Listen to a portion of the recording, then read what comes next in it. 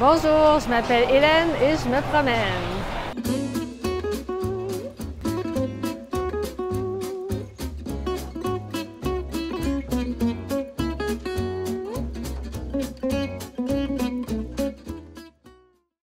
À quoi vous pensez quand vous pensez à Bangkok ou à la Thaïlande?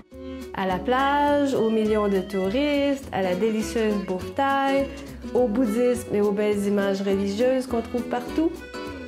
Bangkok, c'est une grande métropole de 8 millions d'habitants et elle a ses côtés très modernes, comme le SkyTrain, qui est un métro aérien. C'est assez climatisé là-dedans, il fait vraiment froid. Le SkyTrain, c'est un métro aérien. C'est un moyen de transport moderne et rapide. Le SkyTrain passe directement au-dessus de la ville, donc on évite tout le trafic. Et, avantage non négligeable, le SkyTrain est connecté directement au centre d'achat du centre-ville.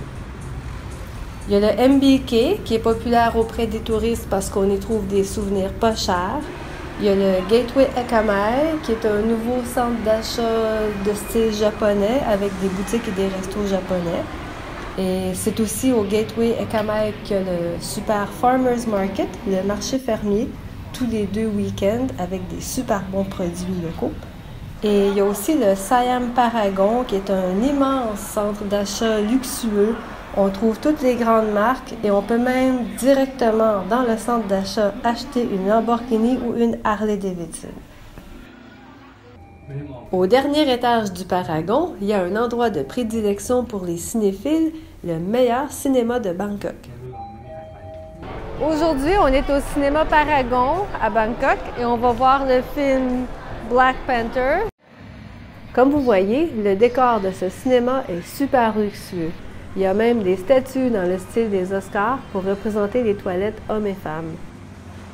Le cinéma inclut aussi une salle IMAX et même un espace de réalité virtuelle. Pour finir la journée en beauté, on se rend au W Market. C'est un espace de restaurant en plein air où on trouve de la bouffe thaïlandaise et internationale.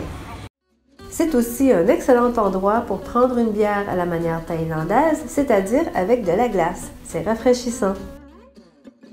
Daniel a choisi des grillades grecques et moi, je me laisse tenter par le menu d'un resto français, le Petit Marseillais. XXL, crêpes, pancakes, confiture, jam, sucre, sugar. J'ai demandé une salade niçoise au restaurant Le Petit Marseille, dont je disais le menu tout à l'heure. Donc c'est une salade niçoise, c'est concombre, tomate, salade, laitue et du thon. Et je vois qu'il y a des olives noires et des œufs. Des œufs durs.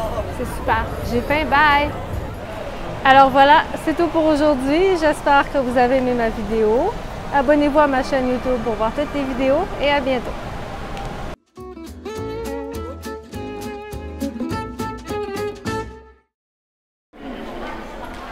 Ouais, on bloque pas mal le chemin. On peut pas reculer. Bonjour. Il y a bien trop de monde. Le gars, il veut passer, là.